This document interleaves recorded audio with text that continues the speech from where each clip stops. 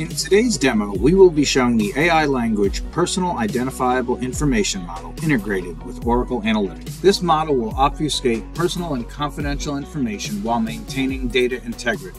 The PI model is available directly from OAC and is essential for expanding and enhancing your OAC language capabilities. In our brief demo, we have been supplied highly confidential data that discusses the status of many high-level projects. However, the address of each of these projects is included in our dataset. We will use the PI language model to obfuscate the data. To start, we're going to create a data flow. And we are going to select our input dataset that we have been provided. Once added to the data flow, we can briefly take a look at all of the columns. So we have a topic, description, status 1, status 2. We'll be focusing on obfuscating the data within the description field. To do that, we'll click on the plus and apply AI model. One thing to note, in our demo, we have already pre-registered the PI identification model. The process for doing so is the same as any other AI language model within OAC. And we'll scroll down and we'll select the pre-trained PI identification model, click OK. And we can see the output. So the number of entities being masked, so this model will count the number of entities that are masked. It'll also provide a status summary if necessary. In terms of the parameters for the input columns, we simply just need to select the column that we choose to obfuscate. And in our case, it's the description column. We can provide any single character for masking.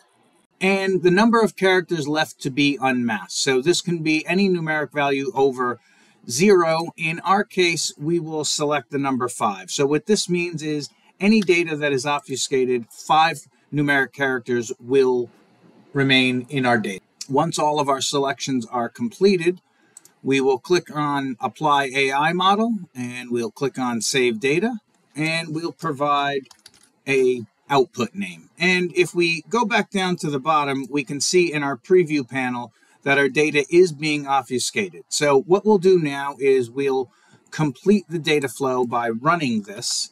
We'll click on Run, we'll provide a name, and we'll click OK. And the data flow should be completed within a couple of minutes.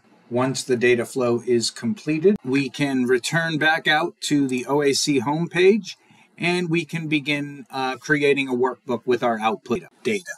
For the purpose of our demo, we have a pre-built sample already created.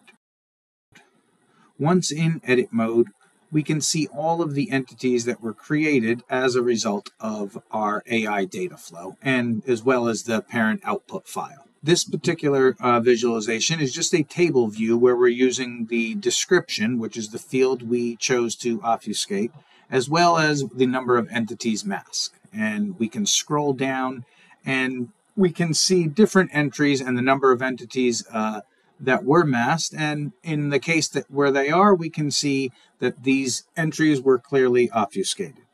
Off to the right is a standard tree map where we have used the number of entities masked by topic. And what this is displaying is in the darker shading are the number of entities that were masked per topic. So we can see the darker shading indicates higher numbers. This was a brief demo of the AI language model in OAC. Thanks for watching.